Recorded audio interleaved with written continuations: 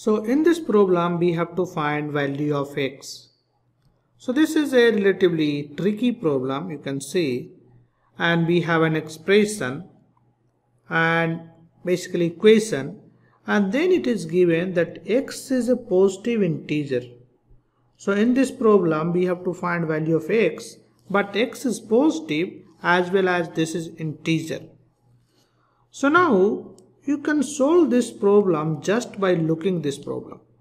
So now you see this contains a term 3 raised to the power x, and the right hand side we have 35.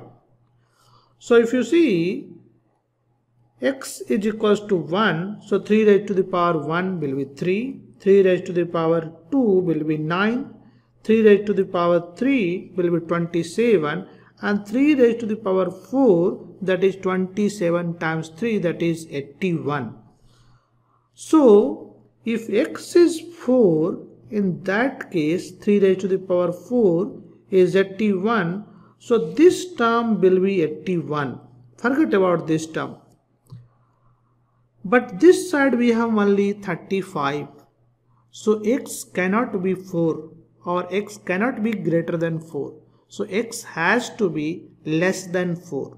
So one conclusion that I have, that is, for this expression x is less than 4.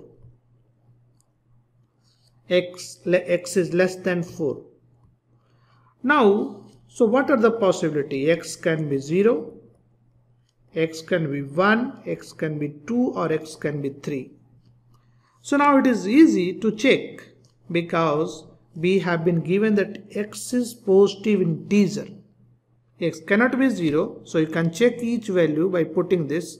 So 3 raised to the power 0 plus 2 raised to the power 0, which is basically equals to 2, does not satisfy this equation. That is, right side is 35, so x cannot be 0.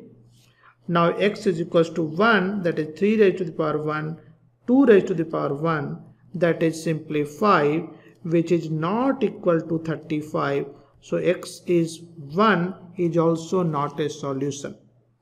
So x is equals to 2, so 3 raised to the power 2 plus 2 raised to the power 2, that is 9 plus 4, which is equals to 13, which is also not equals to 35.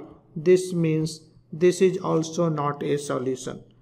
Now x equals to 3, so this is x equals to 0, this is x equals to 1, this is x equals to 2, and this is x equals to 3. So 3 raised to the power 3 plus 2 raised to the power 3, that is 27 plus 8, which is equals to 35. So this is correct. This means x is equals to 3 is a solution. So is a solution for this expression or this equation.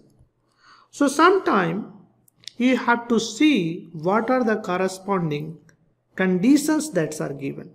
So based upon that condition, your solution or the answer, domain for the answer is very limited.